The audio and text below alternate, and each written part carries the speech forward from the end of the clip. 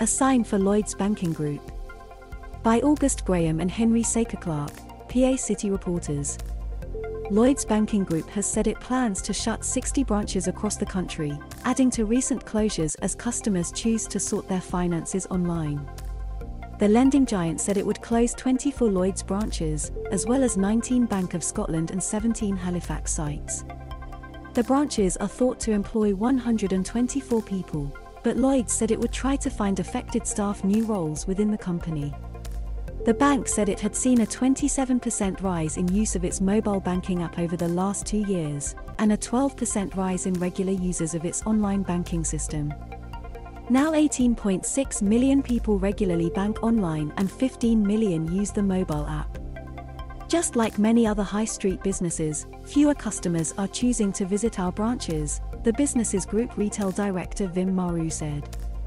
Our branch network is an important way for us to support our customers, but we need to adapt to the significant growth in customers choosing to do most of their everyday banking online.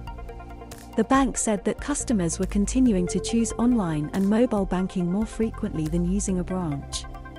The group currently has 739 Lloyds branches, 553 Halifax branches and 184 Bank of Scotland sites. Karen Evans, National Officer for the union Unite, said, Lloyds Banking Group must not be allowed to abandon 60 more local communities where bank branches play an essential role. The 124 employees who work tirelessly in their communities are dedicated to serving the banking needs of the most vulnerable who depend on their services. When a bank branch closes, the heart of the local community is ripped out and the results are devastating. Unite is clear that simply leaving an ATM in place of a vibrant bank branch is wholly insufficient. The banking sector needs to answer some serious questions about its corporate social responsibilities, and the government cannot stand back and allow the relentless closure of banks to continue until no more local banking services remain. The news follows several other closures from the bank, which said in October it could close 48 sites, and announced 44 closures in June last year. Here is a list of all sites due for closure, and the date they will shut. Bank of Scotland. Aberdeen 201 Union Street, September 14th. Alness, July 27th. Brechin, August 2nd. Broxburn, August 9th. Carluke, June 27th. Clarkston, July 4th. Dunblane, July 7th. Dice, July 5th. Edinburgh Barnton, July 13th. Edinburgh Shandwick, July 13th. Forres, July 11th. Glasgow Ridgery, August 9th. Innerleithen, August 4th. Kirkcudbright, August 3rd. Lockerbie, August 8th. Selkirk, August 8th. Shotts, August 15th. Stromness, August 17th. Troon, September 21st. Halifax. Abingdon, June 29th.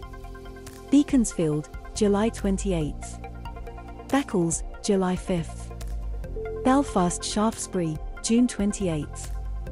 Bideford, July 6th. Devizes, July 27th. Doncaster Marketplace, September 19th. Dunstable, July 11th. Finchley Central, July 12th. Halifax Commercial Street, September 19th. Margate, July 18th. Morristown, July 18th. Penge, August 10th. Topton, July 19th. Wokingham, July 20th. Worcester Park, July 20th. Yeadon, July 25th. Lloyds Bank. Aylesbury Gatehouse, July 26th. Beaconsfield, June 29th. Birmingham Temple Row, September 15th. Bolton West Houghton, August 1st. Bradford Thornbury, August 11th. Buckingham, September 20th. Chandler's Ford, June 30th. Chipping Camden, August 10th. Colchester St John's, June 30th. Cottingham, September 20th.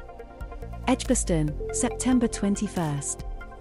Knutsford, July 6th. Liverpool Walton, July 7th. Lyndhurst, July 14th. Marlow, July 13th. Morristown Swansea, August 4th. Oxford Summertown, July 21st. Porton Laffield, August 3rd. Rushden, June 28th. Shanklin, July 26th. Shrewsbury Mount Pleasant, July 28th. Smethwick, August 11th. Swanwick, July 21st. Tiptree, July 25th.